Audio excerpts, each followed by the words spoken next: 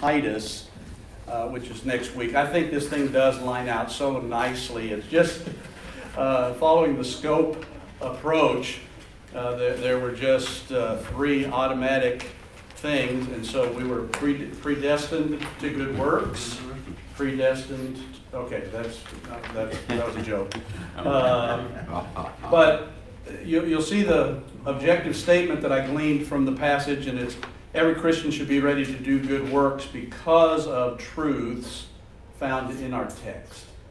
And so the truth of good works, the truth of his mercies, and the truth of his purposes.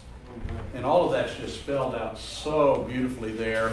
And so I'm just going to give you the lesson. I think you'll be able to work through it just fine. And again, I've tried to flesh out just Paul's teachings to Titus related to these things. So, and again, the issue of good works has nothing to do with salvation. It has to do with our service, and because of we are zealous for good works, as it says at the end of chapter 2, that we are to be conscious and do everything we can to advance the gospel by doing good works.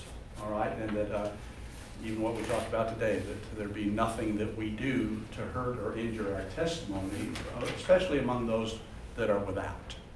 And so that's what we're going to emphasize, and I think you'll have easy development of it. It's right there in the text. We'll have fun with it? You'll have fun with this one. Yeah. Last lesson in Titus.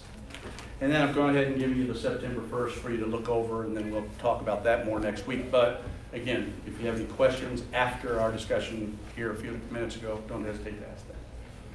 So we're wrapping up quick because I got to get wired up.